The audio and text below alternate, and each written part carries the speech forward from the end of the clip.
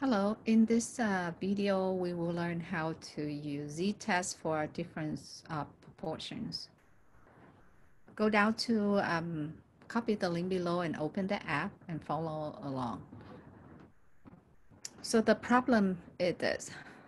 Two types of medication for hives are being tested to determine if there is a difference in the proportions for adult patient reactions.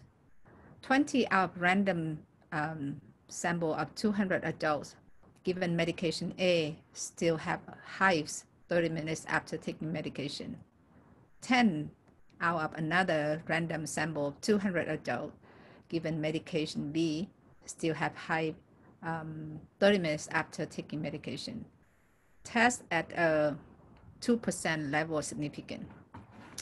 So we're going to summary the problem in this way right here. So we have two groups. So group A, right? So we have the number of success. I just write right here, success. That would be equal to 12. And the sample size, this one I would call success, A. And this one would be the B, would be the N would be equal to 200. Yes. And group B, that we have the success equal to 10. Okay, we have 10 people right here, 10 out of 200, right? So N equal to 100, right? So with this one here, they want to test. So the statement to test if there is difference in the proportion of these two groups. So we have the original statement that would be either a different. That means I have over here. That means I have like I can call group A and group B. I can call that one. I can call like PA. Okay, and then PA. Oops, sorry. Yeah, so I have over here that would be PA. If that difference, then when I subtract this, the difference of two proportion, I should have not equal 0, right? So I have not equal 0. Right? So that's the original statement. So alternative statement, that would be PA, and then minus PB. This one should be equal 0, right? Yeah. Then from that, so remember I have HO is the one always have equal size. So therefore, this case I have PA minus PB. This one should be equal 0 because HO always contains 0, right? And then the HA would be the other statement. That means PA minus P minus PB should be not equal 0. Right? Not equal 0. Yeah. So with that, then we're going to use the test over here. They give us over here that we have to remember that alpha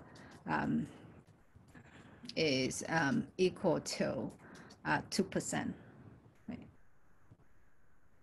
2%. That means 0.02. Right? So with that, then we can use the app down here. Okay? So you open your app, you will see something like this. You're going to use statistics right here. And then you go down to see z-test difference proportion. So they always have the null hypothesis set up for you. P1 minus P2 always equals 0. And this case, we will choose not equal for alternative hypothesis at HA. Right. Group A, we put a number 1. So we have 12, and the N, that would be 200. Yes. And then group 2, I have the successes, that would be 10. And over here is 200. Right. Hit enter, and you go down here, you should see the Z right here. The Z score and the P value right here. So p-value would be 0.6609. So we're gonna have right here. So the p-value equal to 0.6609. This one we can compare with alpha, which is this one is much greater than 0.02. So therefore, it's bigger than alpha. So therefore, we do not reject HO. Right? So that implies that we will reject HA. Now we go back to see here what is original statement. So we reject HA right here, but HA is the original. So therefore we have to reject the original statement, right? The claim. Meaning we say there is not enough evidence to claim that there is a difference between the two medications. So we don't have enough to say that for this thing right here. Do not enough evidence to say that. So that's it. How do we do this type of problem, Z-test for two proportion using GeoGebra?